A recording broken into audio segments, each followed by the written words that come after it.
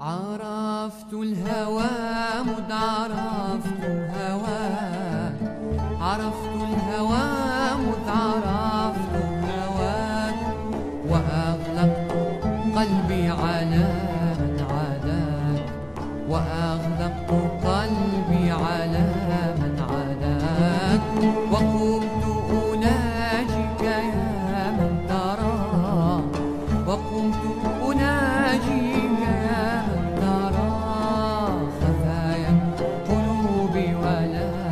بسم الله الرحمن الرحيم الحمد لله رب العالمين الحمد لله والسلام على عباده الذين اصطفى اللهم صل وسلم على سيدنا محمد نورك الساري ومددك الجاري واجمعنا به في كل أطوارنا وعلى آله وصحبه يا نور وعلينا معهم وفيهم برحمتك يا أرحم الراحمين. We ask that these prayers and peace along with the Prophet ﷺ and his folk be upon us, with them and among them by Allah's mercy, and He's the most merciful of the merciful. And alhamdulillah, it's appropriate. Some of the athar that Shaykh Ibrahim Hafidhahullah mentioned, and we would have liked to benefit from him during the Q&A, but some of the traditions that he mentioned in the life of the early imams of this community, they point to the subject that we will, by Allah's permission, seek to address. And that is, we could say quite simply, and we will return to this, that the Muhammadan path is a path of love. Love of Allah, love of His Messenger, and love for the sake of Allah subhanahu wa ta'ala. And anyone who does a read of Allah's book, or the Sunnah, or Seerah, or Shama'il of the Prophet ﷺ, or the biographies of the great Imams of the Salaf, if they're not reading Muhabbah, they haven't taken it from its source. So for instance, a great Imam like Al-Imam Al-Shafi'i, rahimahullah, who's actually a teacher of Imam Ahmad, Imam Ahmad praying for him for 40 years after the prayer, what is that an expression of? That's an expression of love. And that's an expression of another very important quality of ta'zeem, of reverence. And it's not unlikely that one would see this from a teacher to a student, or excuse me, from a student to a teacher. However, also that was very strongly reciprocated from Al-Imam Al-Shafi'i towards Al-Imam Ahmad.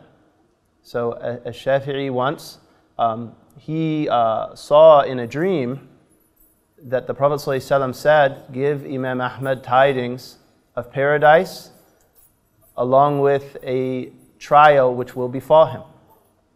So he sent a messenger to inform him of this. And Imam Ahmad, when he heard this, he thanked Allah for that, and also sought refuge from Allah from trials. And he gave the shirt that he was wearing to the messenger of Imam Al-Shafi'i.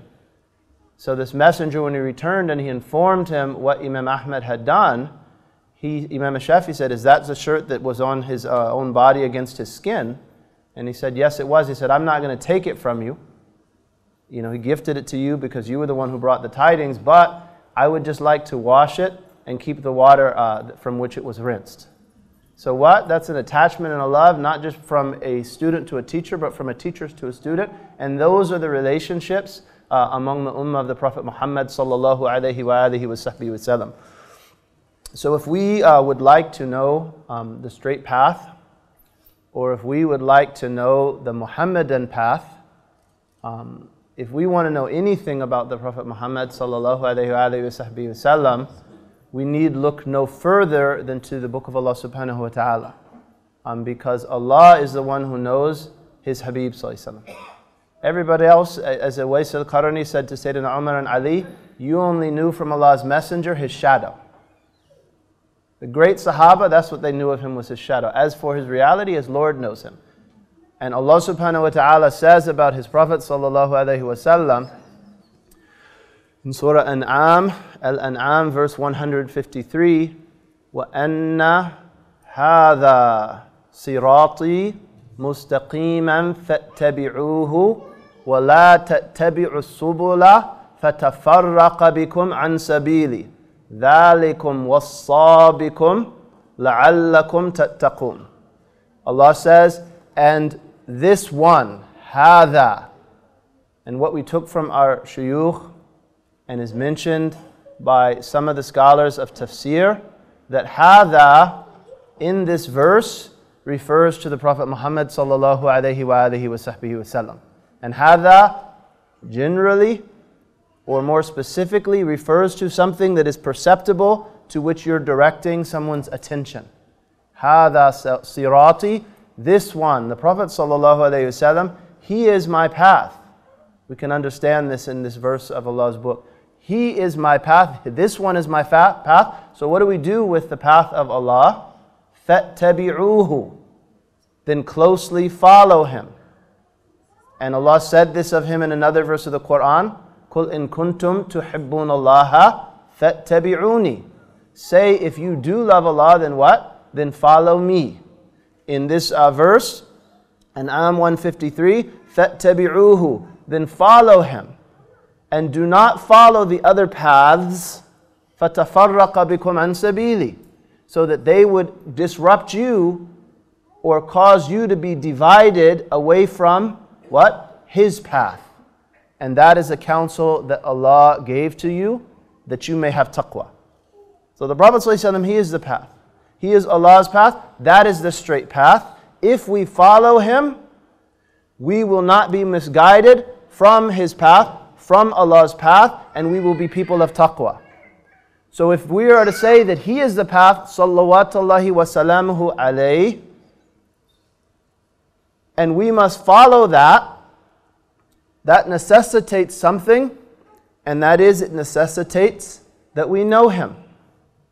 It necessitates that we know him, or know something about him, or direct our attention to him, salawatullahi wa salamuhu alayhi, and then also that we know something about following him and his path. Allahumma salli wa sallam wa baraka alayhi wa ala alihi.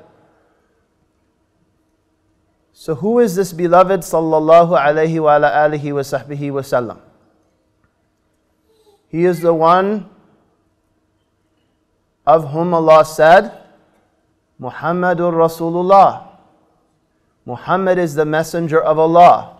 He is the one of whom Allah says, وَإِنَّكَ لَعَلَى خُلُقٍ عَظِيمٍ. Verily you are upon a magnificent character. He is the one of whom Sayyidatina Aisha said in the hadith of Muslim, when asked by some of the tabi'een, tell me about the character of Allah's messenger. أنبئيني عن أخلاق رسول الله صلى الله عليه وسلم. O Mother of the Faithful, inform me about the character of Allah's messenger sallallahu alaihi wasallam. So what did she reply? She said, Alasta taqra'ul Qur'an. Don't you recite Allah's book? Meaning, why are you asking me? Ask his Lord about him. Ask his Lord about him. Sallallahu alayhi wasallam. So then he said, of course I recite the Quran. So then she said, فَإِنَّ خُلُقَ نَبِيِّ اللَّهِ كَانَ الْقُرْآنِ. Verily, the character of God's Prophet, of Allah's Prophet, was the Quran. So he is the one who personified the revelation. He is the one who said, أَدَّبَنِي رَبِّي فَأَحْسَنَ تَأْدِيبِي ثُمَّ أَمَرَنِي بِمَكَارِمِ الْأَخْلَاقِ فَقَالَ خُذِ الْعَفْوَ وَأْمُرْ بِالْعُرْفِ وَأَعْرِضْ عَنِ الْجَاهِلِينَ. He's the one who said, my Lord taught me adab. My Lord, Allah. Allah was his teacher. The whole Quran could be understood as a lesson from Allah to the Prophet Muhammad sallallahu alayhi wa sallam. The whole Sunnah could be understood as a lesson from the Prophet sallallahu alayhi wa sallam to us about the Quran. If you want to know the meaning of La ilaha illallah, what's the sharh of La ilaha illallah? Muhammadur Rasulullah sallallahu alayhi wa alihi wa sahbihi wa sallam. If you want to know the meaning of Muhammadur Rasulullah, it's La ilaha illallah. This messenger is inseparable from the message. وَأَنَّ هَذَا صِرَاطِي. And Aisha said it, that's in Sahih Muslim. His character was the Quran. His character was the Quran, and if we think about it, there's something in that too deep to articulate. Because those of you that have studied a little bit of Tawheed, you know that the Quran is Kalamullah. It's Kalamullah, it's a speech of Allah, and it's from His beginningless eternal attributes. So it's saying a lot. So the Prophet ﷺ, he said, my Lord taught me adab, and He did so well. And then He commanded me to have all noble character, saying, and this is 7:199, the most comprehensive verse in character, خُذِ الْعَفْوَ وَأْمُرْ بِالْعُرْفِ وَأَعْرِضْ عَنِ الْجَاهِلِينَ. Pardon, command that which is good or reputable, and ignore those who are ignorant. One of the riwayat that is Hasan. When was this verse revealed? This verse was revealed on the day of the Battle of Uhud. One of the most difficult days of the Prophet ﷺ's life.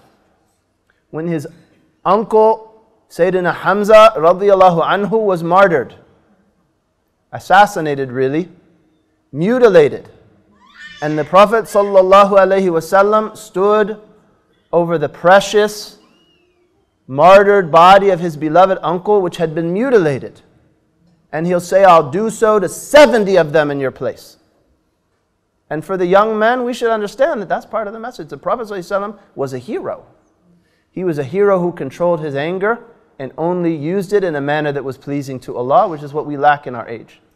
So he stood over this and he said this. Allah revealed this verse. خُذِ الْعَفْوَ وَأْمُرْ بِالْعُرْفِ وَأَعْرِضْ عَنِ الْجَاهِلِينَ. Pardon, command that which is reputable, and turn away from those who are ignorant, or overlook those who are ignorant. The Prophet ﷺ, and this is, as Shaykh Ibrahim mentioned, it's an etiquette of our knowledge of this amana that someone not answer without qualification. And he recited the verse, فَاسْأَلُوا أَهْلَ ذِكْرٍ كُنْتُمْ لَا تَعْلَمُونَ. Ask people who know if you know not. Some might say, I know. I know, I got a PhD in this or a master's in this type of engineering, so, why do I need a faqih? Prophet Muhammad sallallahu alayhi wasallam would ask. Jibreel alayhi salatu wasalam would ask. The Prophet sallallahu alayhi wasallam said, Ya Jibreel, ma hadha? What does this mean? خُذِ الْعَفْوَ وَأْمُرْ بِالْعُرْفِ وَأَعْرِضْ عَنِ الْجَاهِلِينَ. I'm not going to claim that I understand Allah's speech necessarily. If anyone understood it, He did. Sallallahu alayhi wasallam. So Jibreel said, let me ask. And Jibreel ascended the heavens and descended and said, O Muhammad, verily Allah commands you, Inna Allah ya'muruka an tasila man qata'ak wa tu'tiya man haramak wa ta'fu amman zalamak. Allah commands you to maintain ties with those who sever ties with you, to give to those who withhold from you, and to pardon those who oppress you. And He pardoned those who not only oppressed Him, but who martyred and mutilated his beloved uncle Hamza radiyallahu anhu wa ardahu. That's who Muhammad is sallallahu alaihi wasallam. Or these are manifestations of the character of Muhammad, which indicates his beautiful spirit, which is an indication of his reality, which only Allah knows. Also on the day of the Battle of Uhud, and we're not the least bit hesitant in today's world when the Muslims are accused of violence, what have you, to discuss the battles of the Prophet sallallahu alaihi wasallam. We study his character first and foremost in these events, like this day, like the day of Fath Mecca. So also on that day, he was wounded severely, sallallahu alaihi wasallam. His helmet was smashed, his forehead was split, his lip was split, his second row of teeth, his ruba'iyah, was broken, his chainmail was driven into his precious cheek. Abu Ubaidah extracted it with his own teeth and lost his teeth from it, radiyallahu anhu. And when he was in this circumstance, sallallahu alayhi wa alihi wa sahbihi wa sallam, and his face bloodied and wounded, Al-Awza'i mentions, and the asl of this hadith is in the Sahihain of Bukhari and Muslim, the Prophet ﷺ took something and began drying the blood from his face.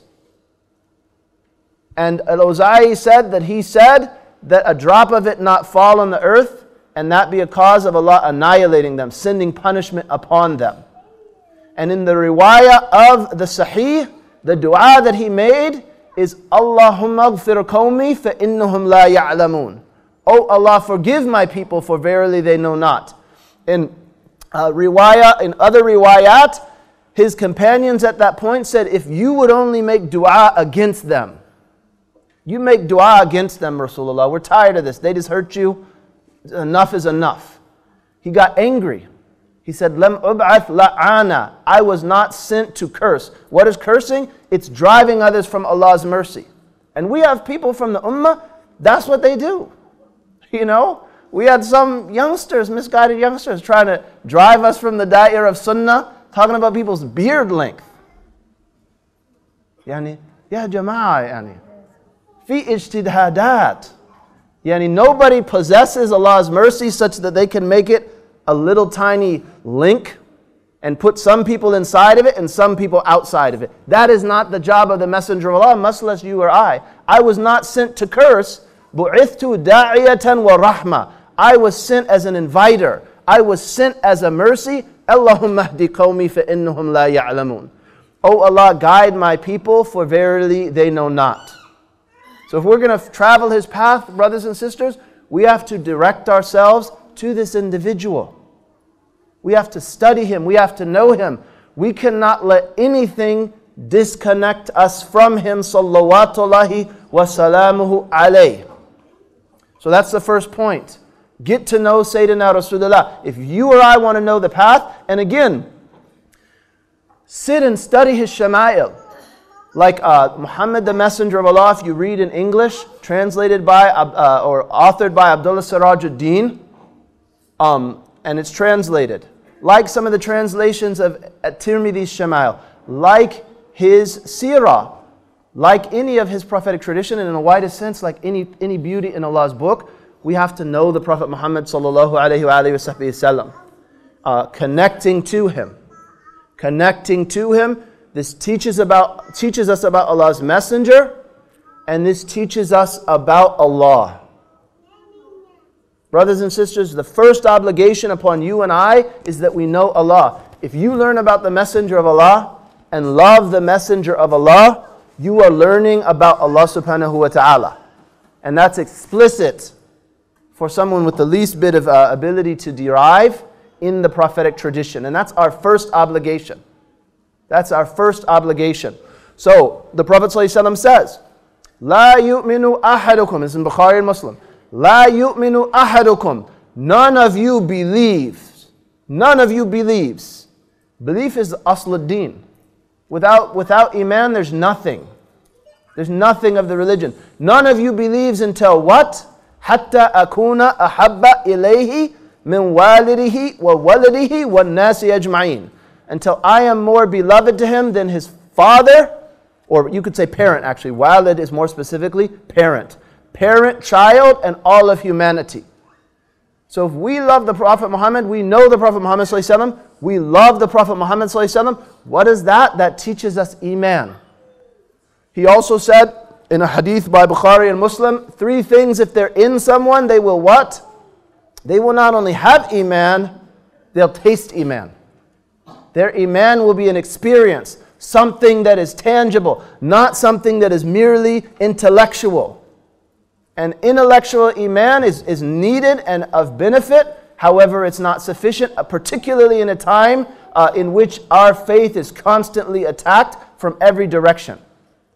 So he said 3 things if they're in someone, they will taste the sweetness of faith. Man kana Allahu wa rasuluhu ahabba ilayhi mimma siwahuma. The one to whom Allah and His Messenger are more beloved than everything else. وَمَنْ أَحَبَّ عَبْدًا لَا يُحِبُّهُ إِلَّا لِلَّهِ. And someone who loves a servant and he does not love him for other than Allah. وَمَنْ يَكْرَهُ أَنْ يَعُودَ فِي الْكُفْرِ بَعْدَ إِذْ أَنْقَذَهُ اللَّهُ مِنْهُ كَمَا يَكْرَهُ أَنْ يُلْقَى أَوْ يُقْذَفَ فِي النَّارِ. And someone who hates, loathes, to return to disbelief after Allah saved him in the same way that he would loathe being cast into the fire. So again, knowledge of the Messenger of Allah, love of the Messenger of Allah, this we could say is a condition for our faith. Beyond that, we will say, you are looking for a path. I'm looking for a path. There are various paths. Any path, which doesn't strengthen your love of Allah, doesn't strengthen your love of the Messenger of Allah, and beyond that, we'll even say, it does not strengthen your love for believers. That is not the straight path. That is not the path of Muhammad. That is not a path that will help you fulfill the shurut of faith or enter Jannah. Why do we say this? Muslim and others also narrate. The Prophet ﷺ said, وَالَّذِي نَفْسِي بِيَدِي, and I swear by the one in whose hand is my soul. What soul? That dearest soul. The soul of Muhammad ﷺ. I swear by the one in whose hand is my soul. I swear by Allah. La tadkhulul jannah hatta tu'minu. You will not enter paradise until you believe. So what? To enter paradise, faith is a shart. Faith is a condition. وَلَا تُؤْمِنُوا حَتَّى تَحَابُّوا. You will not truly believe, or we could just say you won't believe. You won't have this condition for Jannah unless you have its condition. What is a condition for faith, O Rasulullah? Until you love one another. How do we love one another, Messenger of Allah? Kayfi then. If you say that this path is love, you say this path is Iman, love of Allah and His Messenger, love of the believers for Allah and His Messenger, mutual love. How do we follow this path, O Messenger of Allah? Shall I not show you something that if you do it, you will love one another? Afshu salam bainakum. Spread peace among yourselves. Spread peace among yourselves. So the point being, we have a condition also of our faith that we love one another. And we have a path, a Muhammadan path to that love of one another, to that faith, to that paradise. And what is that? That's spreading peace. What is peace? Al-Aman. As-Salam al-Aman, they say, the Arabic lexicologists. Peace is security. Nowadays we talk about safe spaces. This is a safe space, inshallah ta'ala. That we spread peace among one another. That the brothers, like it's not like we're going to go into the masjid and, dude, I'm going to stomp on your foot so that I believe I'm making the prayer row straight. Or I'm going to elbow you. Or I'm going to attack you about your beard or your hijab, or the very first thing I meet you, I'm going to make you feel unsafe. In your absence, I'm going to backbite you. That is not the path of peace. Anyone who tells you that they are on the path and they cause a lack of security and a lack of safety and a lack of the protection of that which is inviolable, that is not a path that will lead to love or that will lead to aman. The Prophet ﷺ said, Al-Muslim man salim al-Muslimuna.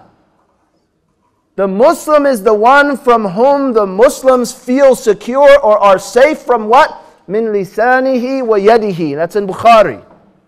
Right? So we have, look at the world. Look at the Middle East. Look at the Middle East.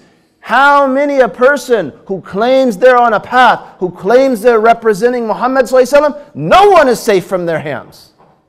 No one is safe from their hands. We're afraid for our lives, honestly speaking. I've been places where, I won't mention it because someone would call me up and try to interview me. We were unsafe. In the middle of the Muslim heartlands, maniacs running around terrorizing people, hurting them, speaking ill of them. You know, like we mentioned, even in the blog sphere, we're not safe from people. Some shab wants to mock your beard. Allah, I wish Allah would grow me a fist. I really wish that. But a lot of Africans, you know, and also you Asians, some of us just don't grow hair. But we're not safe. Why? Because they didn't study that way of love, that way of adab, that the likes of Imam al-Shafi'i took from the likes of Imam Malik, gave to the likes of Imam Ahmad, rahimahumullahu ta'ala. So that's a condition as well. Again, that we have love, and then we have a means that we spread peace. That we follow the akhlaq of that one who, when asked to pray against his enemy, much less his friends, He said, I'm not sent to curse. I'm sent as mercy and da'wah. Oh Allah, guide them. I remember I was in Damascus and this miskeen youngster, you know, from an area where, again, like a lot of our young people, he was from a certain European Union country. We met in Damascus. You know, a lot of young people, they're radicalized and they run off with these maniac groups. We were in the University of Damascus, and Damascus is what it was. Those people were oppressed. You know, there was Arabic teachers there that looked like, you know, Barbie or something like that. In any case, he said, you know, I'm just so angry, I'm just going to pray to Allah against these people. Ya Jama'ah, yani. Ya Habbada da'awna lahum, yani. We prayed for them. Our Prophet ﷺ didn't pray against Quraysh who injured him. How are we praying against the believers and not praying for them again? So spreading peace. La ilaha illallah. So we said, we have to know him. To learn about him, we direct our attention to him. Love stems from knowledge. If we love him, sallallahu alayhi wasallam, we will have faith in Allah subhanahu wa ta'ala, which is a condition. It's not enough that we just claim that we love Allah and His Messenger to have faith. If we have faith, our faith has to govern our emotions so that our relationships with others and everything around us are governed by our faith. So we start to love the believers. We don't look for their faults. We look for their virtues and cover their faults and spread peace among them. We don't attack them. We don't hurt them. This is the path. So then if we say that, and then with this we'll conclude the lesson that we took, and if we just said one thing, this would be enough. One of the shuyukh that we met, he was actually a servant who was actually a very concealed person who had traveled a very long distance in his own growth to the point that he had been given a very high ijazah in knowledge and you wouldn't know it. He would just see him as a teacher. He said to me when there was someone behaving harshly, someone mistreating others or just behaving in a way that hurt feelings and disrupted relations, and the person was actually a very good person. He just needed some direction himself. He said to me, imploring me to remedy this situation, again, where there's not spreading of love, there's not spreading of peace and security. AbdulKarim at-tariq kulluhu hub. He said, AbdulKarim, the path is entirely love. And that was pretty much the lesson I learned in Damascus. And later, we looked at teachings of the shuyukh and verses of Quran. And if we were to say, you know, if you were to say, AbdulKarim, you know, you said a lot of things, they sound nice about the Prophet ﷺ, we've heard that before. Give us something practical. Allah subhanahu wa ta'ala says about the Prophet ﷺ, قُلْ إِن كُنْتُمْ تُحِبُّونَ اللَّهَ فَاتَّبِعُونِي يُحْبِبْكُمُ اللَّهِ. Say, if you do love Allah, then what? Make ittiba'. وَأَنَّ هَذَا صِرَاطِي مُسْتَقِيمًا فَاتَّبِعُوهُ. And this is my path, straight, follow it. Follow him, or follow me, in the verse we're citing, فَاتَّبِعُونِي. Follow me, and what? Allah will love you. So that is our path, simply explained, to becoming like the Prophet Muhammad sallallahu alayhi wa alihi wa sahbihi sallam, who, as we said, could be explained as a straight path, or who we could say was the one whose character embodied the Quran, is that we closely follow the Prophet Muhammad sallallahu alayhi wa ala alihi wa sahbihi wa sallam. And then, in simple terms, he laid out for us the way to follow his path. And this tradition is also something that from its beginning to end describes a journey of coming closer to Allah and a path. And that is the Sahih hadith of Bukhari narrated by Abu Hurairah. That is a hadith Qudsi in which Allah says, "Man aada li waliyan faqad aadhantuhu bil harb." If someone has enmity towards one of my awliya, towards someone who I've cared for them or brought them near, or whose obedience was continuous, they translate it saints, they translate it as friends of Allah, the word in Arabic is wali, then Allah says, I declare war on him. And then Allah in this hadith describes that path, and again in simple steps for you and I. And He says, وَمَا يَزَالُ عَبْدِي لَا وَمَا تَقَرَّبَ إِلَيَّ عَبْدِي بِشَيْءٍ أَحَبَّ إِلَيَّ مِمَّا افْتَرَضْتُ عَلَيْهِ. My servant doesn't draw nearer to me by anything dearer to me, or literally more beloved. And look again, this path is one of love, of attachment to Allah and His Messenger. My servant doesn't draw nearer to me by anything more beloved to me than what I've made an obligation upon him. So that's our first step, brothers and sisters, is fulfilling our obligations. And your and my first obligation is to know Allah. Learn about Allah, become attached to Allah. And as we mentioned, a great door of that is learning about the Messenger sallallahu alaihi wasallam, particularly his beautiful character, but also his person. How he slept, how he sat, how he drank. Just being attached to that beloved sallallahu alaihi wasallam. And then this servant has a burning desire to be close to Allah, to be like the Messenger of Allah, and thus dear to Allah. And he says, وَلَا يَزَالُ عَبْدِي يَتَقَرَّبُ إِلَيَّ بِالنَّوَافِلِ حَتَّى أُحِبَّهُ. My servant continues to draw nearer to me by voluntary works, by extra works. She doesn't settle with the obligations. Out of a shawq, a longing, and a passion, they do extra. Seeking nearness until what? Allah says, until I love him. And then how is that servant who's beloved? That servant is like the Prophet ﷺ, who was beloved. That servant represents Allah on this earth, as the Prophet ﷺ did. His character was the Quran. فَإِذَا أَحْبَبْتُ كُنْتُ سَمْعَهُ الَّذِي يَسْمَعُ بِهِ وَبَصَرُهُ الَّذِي يُبْصِرُ بِهِ وَيَدَهُ الَّذِي يَبْطِشُ بِهَا وَرِجْلَهُ الَّذِي يَمْشِي بِهَا. When I love that servant, I am the hearing with which he hears, the sight with which he sees, the hand with which he grasps, the foot with which he walks. When this servant asks me, I will grant them. And if they seek refuge, I will give them refuge. This person becomes an Abd Rabbani, a lordly servant, someone who embodies the perfections of the Book of Allah and the Sunnah of the Messenger of Allah. They're like that. They've become something, what? By following these simple steps of first prioritizing obligations, second following the Prophet ﷺ in abundant voluntary works with an attachment until they became like him sallallahu alaihi wasallam. They made ittiba until what? Yuhbibkum Allah, until they were beloved to Allah subhanahu wa ta'ala. And then if there's just one point with which we'll close, again, if you're looking for a path and you're choosing among various paths, the path that strengthens not just your love of Allah, because everyone's going to make that claim. Your love of Allah's Messenger, especially, that was the characteristic of the Sahaba, who are the essence of the Salaf.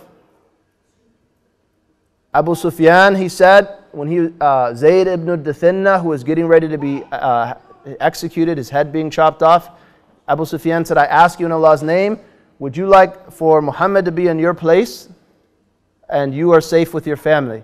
He said, I swear by Allah, I wouldn't want to be safe with my family while Muhammad is being pricked by a single thorn. And then Abu Sufyan, he said, I never saw anyone love anyone like the companions of Muhammad love Muhammad sallallahu alaihi wasallam. That was what made them companions. That's the way of the Salaf. And then, but not only that, because people will make that claim as well, it teaches you love for the believers. It teaches you love for others, not an evil opinion of others. It teaches you to spread peace, security. Everyone's safe from your tongue. They're not running around backbiting. And there's people, they have pamphlets, all kind of things, Twitter accounts. They run around backbiting. See someone with knowledge come, those people disappear. They disappear into the shadows. As soon as that person turns their back, they'll be attacking his back. That's not a quality of the Prophet ﷺ's path. That is a criteria you might use for those from whom you take knowledge. وصلى الله على سيدنا محمد وآله وسلم والحمد لله رب العالمين. Please excuse me, especially if I've taken more than my time.